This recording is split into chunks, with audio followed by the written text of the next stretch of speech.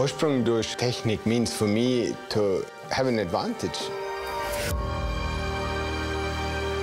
And I always try and contribute to keep that advantage.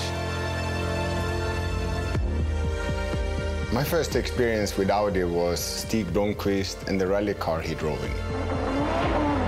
The sound and also how he behaved had a strong impact on me. Before Audi came with the quattro, four-wheel drive at the time wasn't really taken serious. But then in combination with the five-cylinder and how the car looked, that was revolution, pure.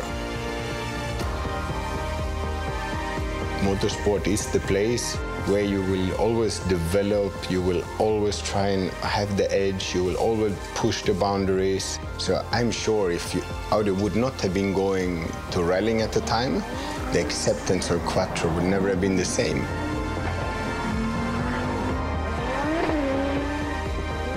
Taking on the electrical challenge, which I did up the Mausefalle, it's probably one of the most dangerous and most scariest thing I've done. And, you know, it wasn't even a trophy, there was nothing at stake. It was more to prove a point and see, okay, what can be done?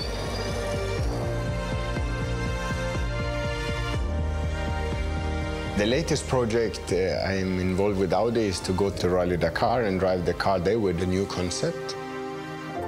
And I think that's also a challenge which everybody likes to have, to say, okay, it won't come for free, it won't come easy. But that's also why you do it, because if you then manage to win, it means a lot more.